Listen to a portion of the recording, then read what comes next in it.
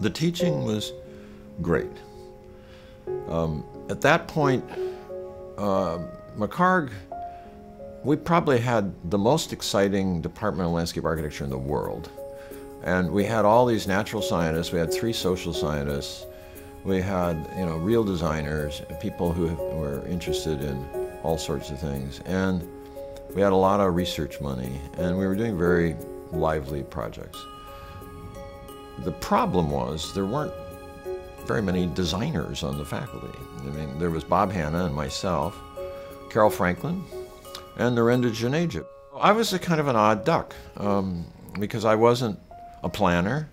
I didn't know anything about overlay analysis, although, you can pick it up in a matter of weeks, which we all did. And so the first year here was interesting because while I was teaching design studio, I was also sitting in on juries of all this other stuff and reading and talking with people. And so I got quite an education in ecological analysis and planning in the first 2 years. While teaching, I was basically also studying and learning without, overtly saying so.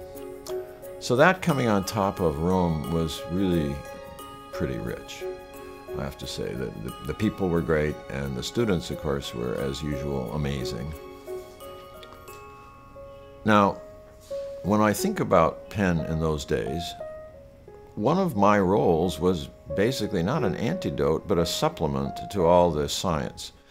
I was sort of the person who knew about the art history of landscape architecture and about the art of it, and I knew about paintings and sculpture and literature, which was not what the rest of the faculty was really very strong at. So I ended up teaching history and teaching drawing, and to teach drawing I would show them great drawings through time. I'd make them look at great draftsmen and look at paintings, look at the evolution of perspective and things like that. And so basically I was brought in as the kind of humanist art supplement to a department very heavy on science.